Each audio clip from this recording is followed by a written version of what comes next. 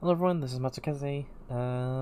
Just running a really quick guide to Hexchat, largely for my friend Legion, but to anyone else, in case Twitch still has their IRC guide down, which they have at the moment, I have no idea why it's down, since it's extremely helpful for Hexchat and all the other IRC clients that you can tie into their Twitch channel, which, yeah, can't imagine why it's not working. But in any case, what you do, first bring up your Hexchat program. Since I don't have a quick launch, I just have to type in Hexchat.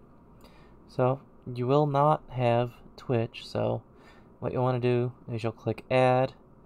That'll give you a network option, so you type in Twitch and then hit Enter. And that will give you that. Let's remove that. Boop.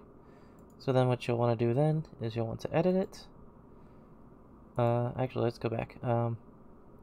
According to the guide, from what I remember, you would switch this stuff.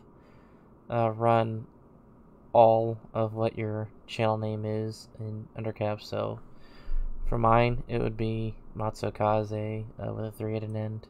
So I just do that and hit tab, re-enter that every time, but for some odd reason it never takes for me. Maybe it will for you. I don't know. But then what you immediately want to do is you hit edit.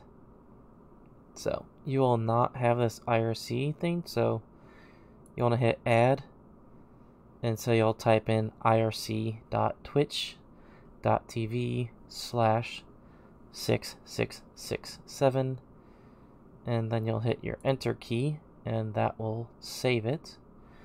If I remember correctly, it has the box ticked for use global information. You will untick that, so you'll type in your name. For me, it's Matsukaze, as you see right there. Then you'll want to go to this drop-down menu. I believe it starts at default. You'll want to set it to server password, and then you'll have to enter the password, which is an oath token. It was really easy just to follow the link on the Twitch Help Me, but since that doesn't exist anymore, just go to https://twitchapps.com/tmi. You should be logged in at this point, because otherwise it won't work, because you need to connect with Twitch. So make sure you're logged into Twitch kind of before you hit this connect to Twitch button. Once you hit connect to Twitch, it will give you an oath token generator, and so you just copy and paste that entire bar that you see. That will include the oath, and then it'll be a big string of numbers. So you just copy and paste that into there. You shouldn't need to have to enter for that one. Then next, you'll do your auto join channels. So since you're probably just using it for yourself, you just hit add, then #, your name, all in lower caps, and then hit enter, and it'll save it. If there are other channels that you want to be following in Twitch, then you would just, hit add, #, channel name, enter, add, channel name, #, enter. And then the final thing you'll need to do is connect commands. So you'll have to type this exactly as it is. So you'll need cap required. That will all be in capitals. So that'll be CAP space REQ. Let me actually go into this to see if there's a space.